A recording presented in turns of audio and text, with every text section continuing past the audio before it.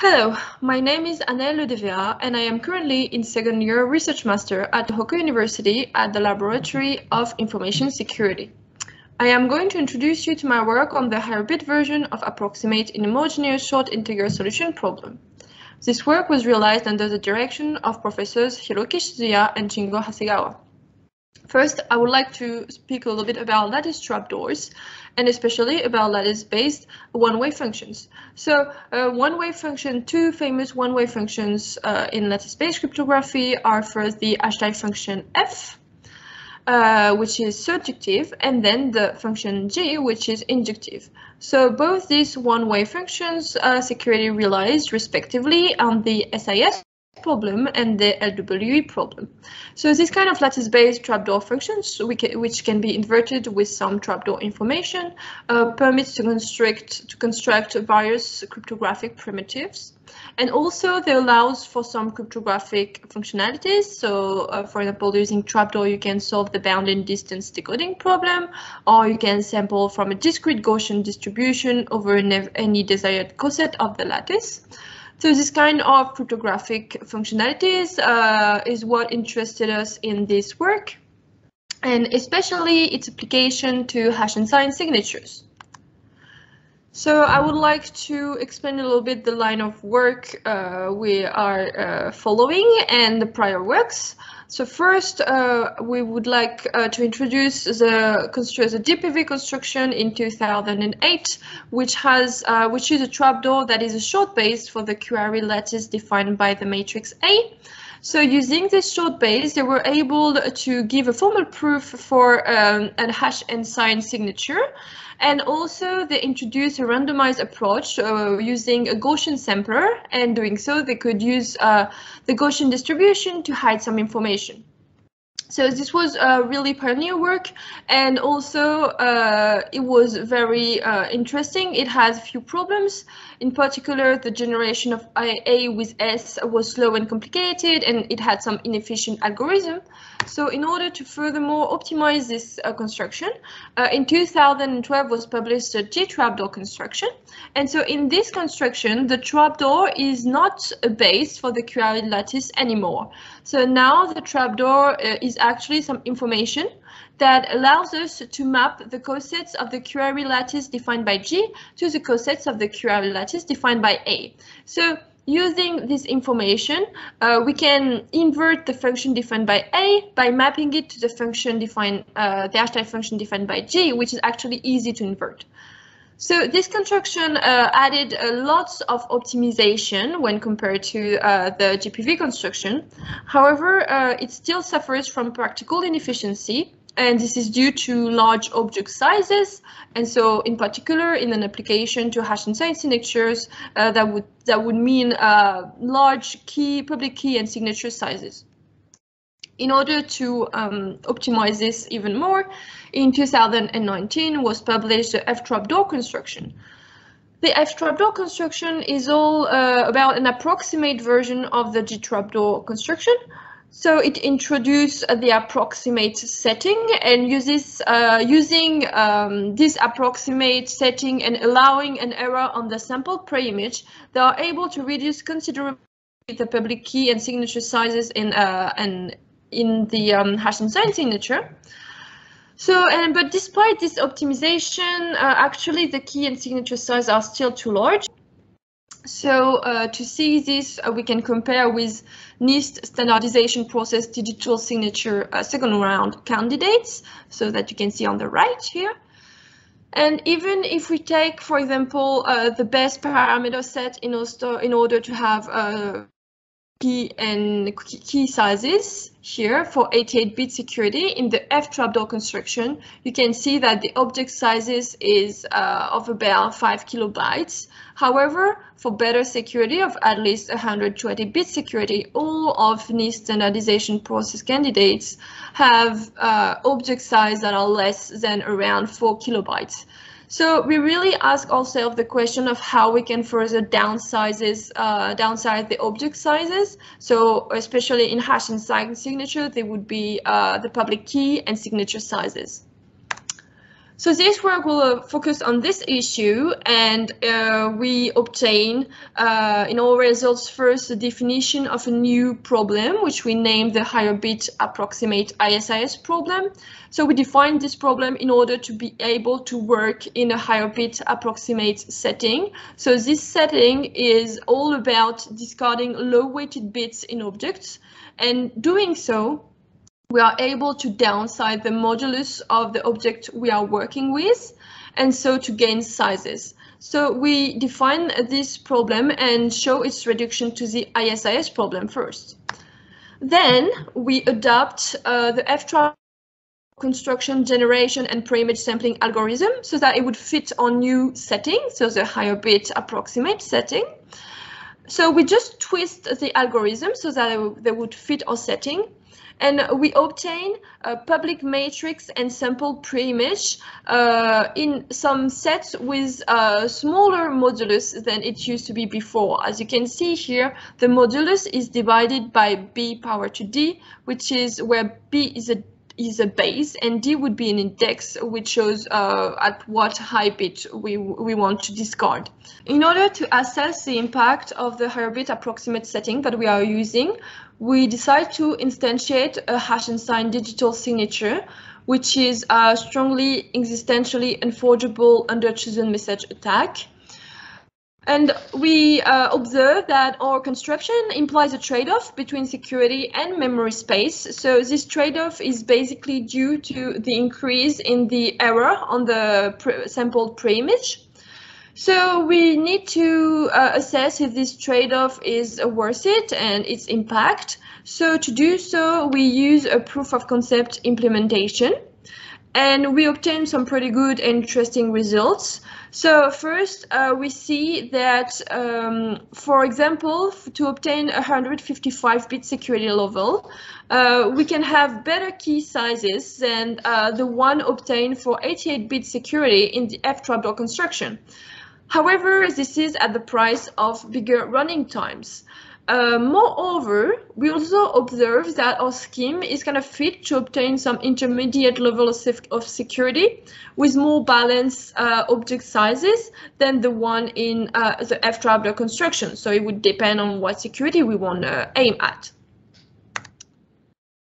So from now on, I would like to go into more detail about our construction. So first, I would like to introduce our main idea, which we built our construction on. So this was by observing what was done to go from the D-trapdoor construction to the F-trapdoor construction. And in order to do so, we can actually interpret what they did as a truncation of the lower bits in the D-trapdoor construction, but only of the lower bits in the gadget matrix. So to explain this, here you can see the definition of the gadget matrix G, which is defined with regard to a gadget vector little g. And so here in the same, for the gadget vector, you can see that all low weighted bits have been discarded. So here the gadget vector F begins from b power to L. And so we decided to extend this idea because actually the gadget matrix F it can be interpreted as an object that is part of a set with a smaller modulus, so which is divided by b power to L, where b again is the base. And so we decided to generalize this idea, but not just to the gadget matrix, but to all objects in the construction. So what we actually did is kind of a truncation of the F-trapdoor scheme to downsize the modulus Q to Q divided by B power to D, which D is the parameter we will set. So to be able to do so, we have to define a new underlying problem, which we named the higher bit approximate ISIS.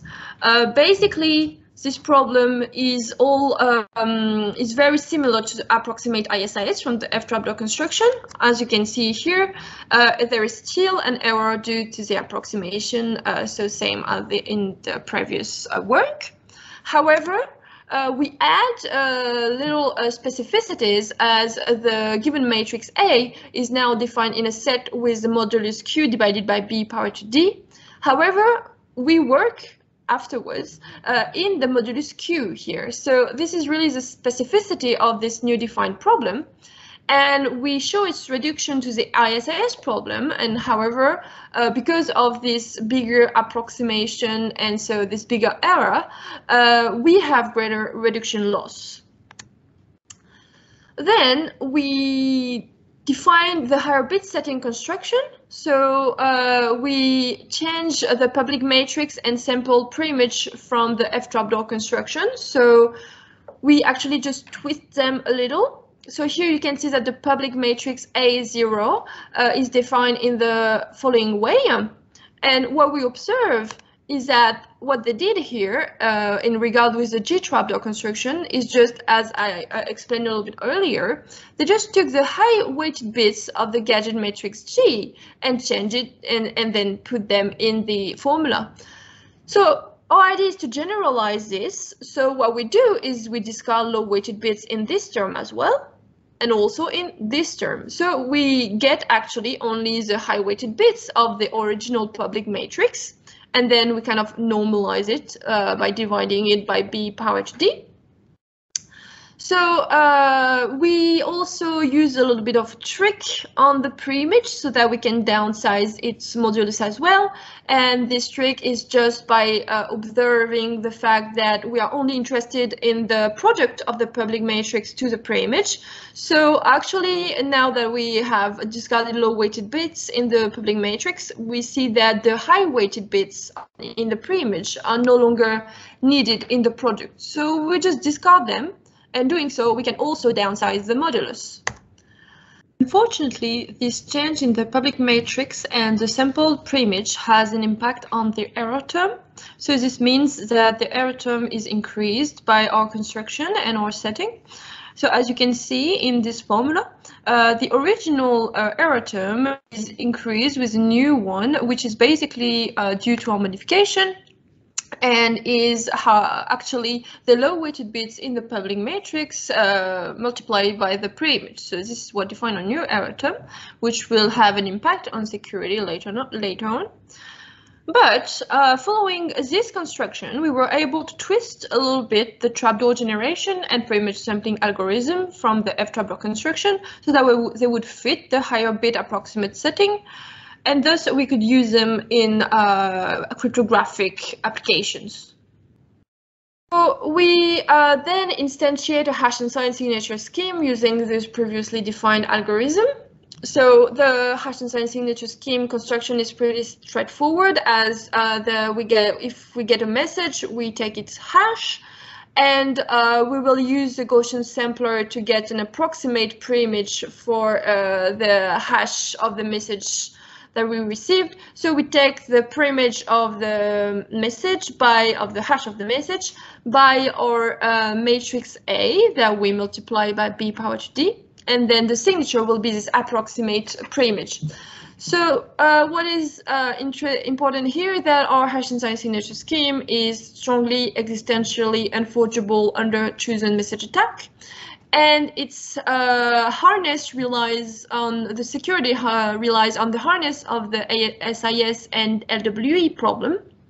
And what will be our focus will be the SIS problem, because it is the one where our construction has a big impact on. So it will be the one where security will be more difficult to achieve. So this is because of this term, added term in here. So from now on, I will be speaking a little bit about the analysis that we did and the results we obtained. So first of all, we need to observe the trade-off that is implied by the higher bit approximate setting. This is due to, again, the increase in the approximation error. So this error ends up in the reduction as an increase in the norm of the short solution in the underlying SIS problem. So here in red, you can see the added term. So this will be a problem as it will decrease our security. However, of course, we also can see the impact on the size, on the object sizes, which give us better sizes for signature and public key. So we really here have a trade-off between size and security. So in order to be able to assess this trade-off, we use a proof of concept implementation. So for the implementation, we use the same one that was used in the paper in 2019 for the F-trap law construction, and we are very grateful to Dr. Chen, who provided us with this implementation. Here you can find the results of our proof of concept implementation. So on the right, the 3 columns would be the parameter set in our work, and on the left you would have the results of the F-trap law construction. So on the rightmost column is actually a result that we had before, but and which is the one presented in our paper. However, we recently found better results, so this would be these 2 columns, which I'm going to be presenting now. First, I would like to speak about this 4th column, where we were able to find 155-bit security with some pretty small key sizes. So, for example, here we get 3.84 public key size, so 3.84 kilobytes, and 4.5 kilobytes for the signature size. So if you want to, for example, to compare this result with the 1st column in the F-trap law construction, you can see that we get better security. So we have 155-bit security, and here it is 88-bit security. And we also have better key sizes. So this is really interesting for us. However, it does have a downside, which is the increase in the security parameter. So this increase in the security parameter is actually what allows us to have a better security. However, it's also a downside because it gives a bigger running time. So if we wanted to keep the same security parameter, we would see here really the result of the trade-off in our setting. So we get way smaller public key and signature size. However, we only get 75-bit security, so this is well, a consequence of our trade-off. But we can see that thus our construction is interesting to have some different security level with like better balance object sizes, or also to have just better security and better object sizes at the price of bigger running times. Also, one interesting fact that we may note is actually that to have good parameter sets in our construction, we use a pretty big modulus and parameter, so that we can have actually a high parameter L and D, so that we actually, because we discard a lot of our low weighted bits, we are able to use a bigger K parameter. So if we do a little bit of a comparison again with the NIST standardization process digital signatures candidate, we can see that in our work we get some more competitive sizes. If we don't think about running time, of course, if we only focus on sizes, we get some more competitive. So for example, here in 155-bit security, we have some about, well, approximately around same size than in QTesla, except for a signature. So of course, this is not still perfect, as it is still bigger than, for example, in dilithium in Falcon. However, it is closer, and we get more more competitive to this digital signatures. To conclude, in this work, we defined a new problem, which we named the higher bit approximate ISIS. This new problem allows us to work in a new environment, which would be the higher bit approximate setting. So this allows us to downsize the modulus and work with smaller modulus in the objects, while still having original modulus in the construction. However, this setting implies a trade-off between sizes, object sizes, and security level. When we did an application to a signature scheme that we instantiated, and we got some interesting results regarding different levels of security. So in example, we got good parameter sets to obtain 75-bit security and also 155-bit security. However, if we want to lessen this trade-off between size and security level, we still have to take into account running times. Thank you for listening to me for this presentation.